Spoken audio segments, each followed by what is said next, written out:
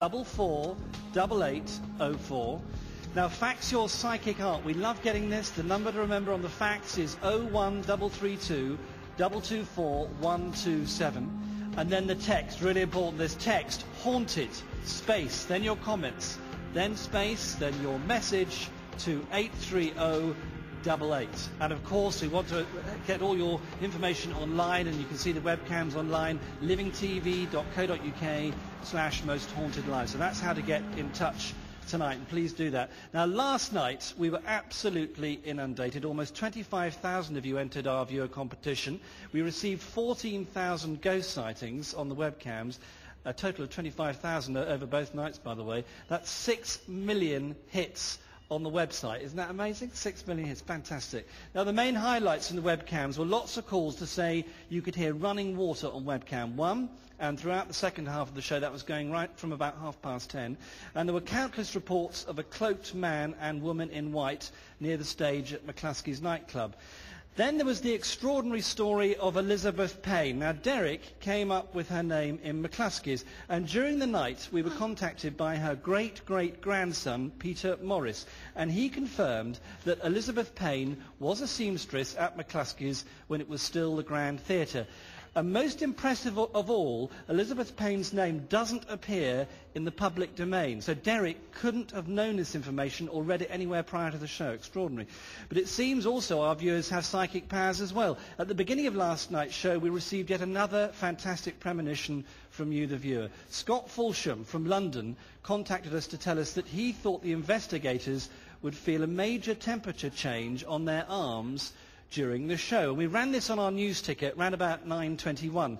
Now remember, Derek and Yvette cannot see our news ticker when they're out on location. Take a look at what happened at 9:48. Kieran, can you feel the heat there? Here. Just here. Just put your hand and feel it coming under your palms. As if it's like raising. Very warm.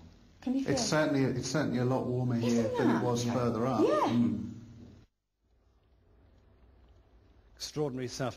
So we'd like to hear from both Peter Morris, Peter, if you're watching tonight, and Scott Fulsham. Scott, if you're watching, give us a call, please. 08712 448804. Look forward to hearing from you. David, back to you. Thank you very much indeed, Gillian. I have to say, actually, last night I thought was absolutely amazing. And one of the people that I thought was particularly fantastic was David Wells. The psychometry that you did last night really blew me away last night.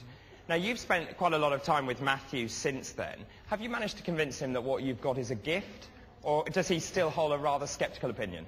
I think he might still have a few doubts. Just a few. Yeah, I have tried, believe me, I've really tried. I respect Matthew's opinions, but clearly I have strong opinions of my own. I'm still reeling from being described as Mr. Grumpy. I'm sorry about that. I'll say, as you know, I am sceptical. I think sometimes I'm perhaps portrayed as being perhaps even more sceptical than I really am. I mean, I'm open-minded. I'm willing to be convinced, and I do think last night when David performed very well on that test of psychometry, it was very impressive. It was very impressive. Can I just jump in there? Because it was impressive. Last night was also very impressive. And this is what happened.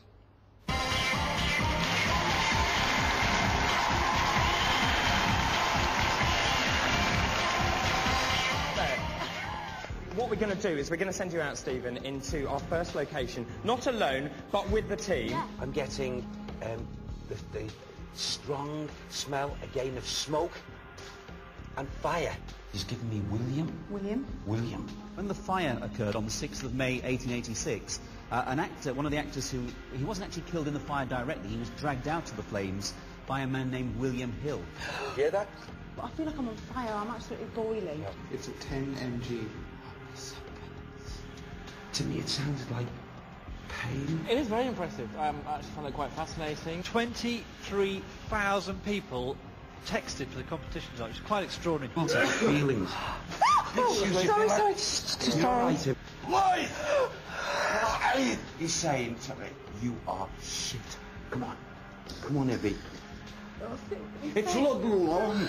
No, step back. There is the drawing that we've had with the psychic art, and there is the last man to be hanged.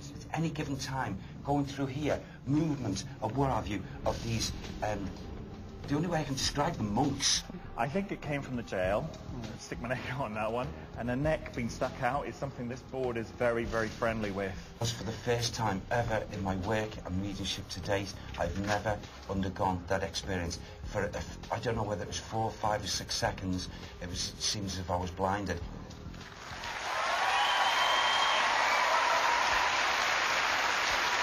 Well, that was last night. But now let's move on to tonight. Right, we are going to Elveston Castle. Let's have a look at the 3D graphic of Elveston Castle to give you an idea of what we're talking about. Right, it is not a real castle. It's actually a Gothic-style mansion. Most of it is 18th century, but some parts date back as far as the 16th century. And the mansion stands in 390 acres.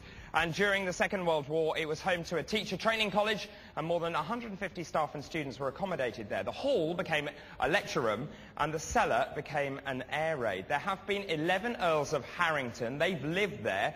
There have also been multiple paranormal incidents, and it's said to be one of the most haunted locations in Derbyshire. So let's hear more about its story.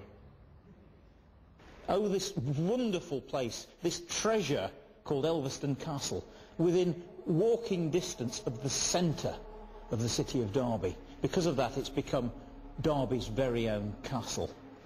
It was originally a Viking settlement known as Elvolstune, but the vast majority of this incredible place was built between 1813 and 1817 for the Earls of Harrington.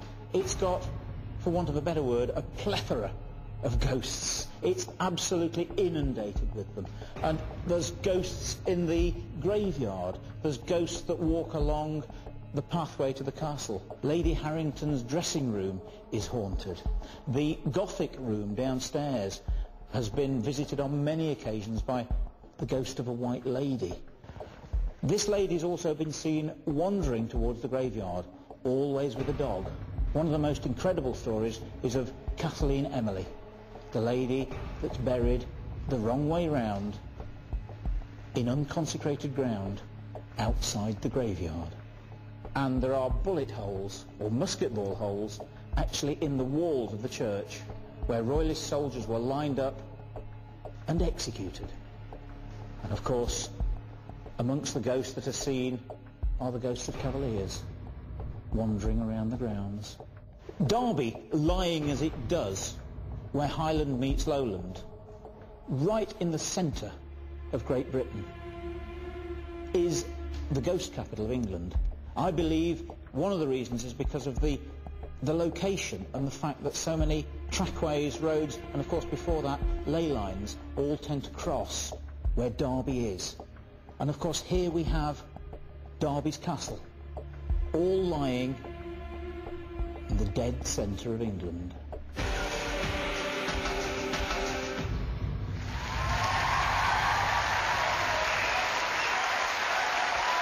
So that is Elveston Castle. That is the story that lies in wait for us tonight. But before we start our investigation, let's go over to Julian, who's got very good news about tonight's competition. David, thank you. Yes, and this is big news we've got here tonight, ladies and gentlemen.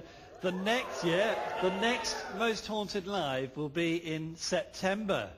So tonight we've got tickets to give away to come to the Most Haunted Live show in September. Now, you don't just win the tickets, you also win a night in a hotel. We look after you, your VIP guests. Our guest tonight sitting in the front row. You get the best seats in the house. So this is a fantastic prize. 6 pairs of tickets, just like our guest, David there in the second row there in the blue shirt. Hi, David. Give us a wave. There you are. He's the chap we spoke to on Saturday night. Now, if you'd like to come to our next Most Haunted Live, all you have to do is answer this question. Derek Acora has a spiritual guide. And this is a text competition, so here we go. Is he A, Sam? No shouting out in the audience, by the way. Is he A, Sam, B, Ivy, or C, Steve? Now, text your answer, please.